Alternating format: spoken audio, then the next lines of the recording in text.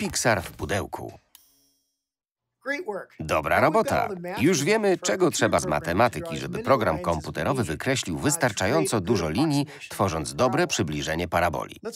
Wróćmy do artystycznych aspektów trawy, zaczynając od szerokości. Mogę tu przemieszczać punkty. Nie narysowałem linii, żeby nie komplikować spraw. Zobaczmy. Ten kształt będzie odpowiedni dla źdźbła. Przejdę więc do następnego etapu. Określę szerokość. Zrobię to używając tak zwanego szkieletu. To zestaw linii, jak te, przecinających źdźbło trawy pod kątem prostym. To jest linia szkieletu. To też i tak dalej. Łącząc wszystkie lewe końce odcinków szkieletu oraz ich prawe końce, stworzę obszar. Wypełnię go.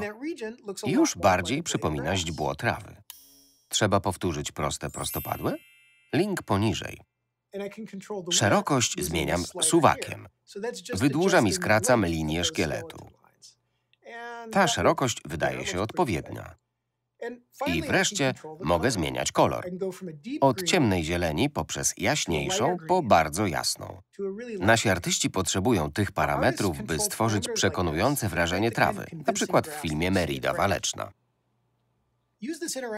W interaktywnym ćwiczeniu spróbujcie sami tworzyć źdźbła, a w następnym odcinku pomówimy o ich animacji.